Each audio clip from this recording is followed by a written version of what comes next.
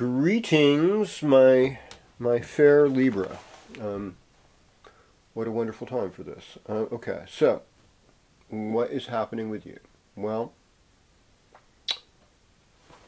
first of all, we've got Venus retrograde in Gemini, and it's sort of like, whenever a planet goes retrograde, it gets closer to the Earth. So in a lot of ways, its effect is stronger. And people say, oh, it's internalized. Yeah, that's true too, but there's this other thing of where the whole energy is stronger.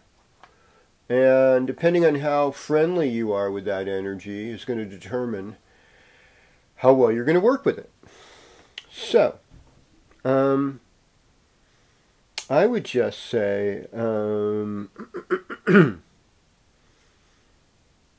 this is a time of the guru. This is a time of spiritual development for you.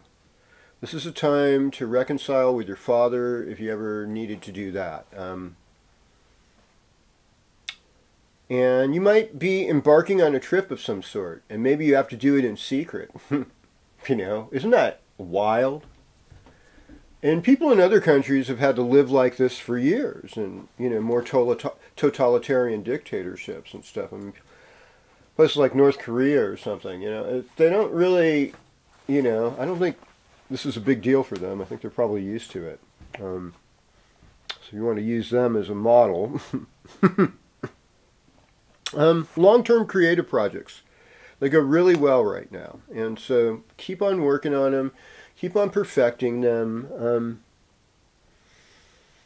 Love should be there for healing. I don't have my Chiron planet thing, but Chiron's in your 7th house, and so there's sort of like the way out for you is to be bold as a healer. Okay.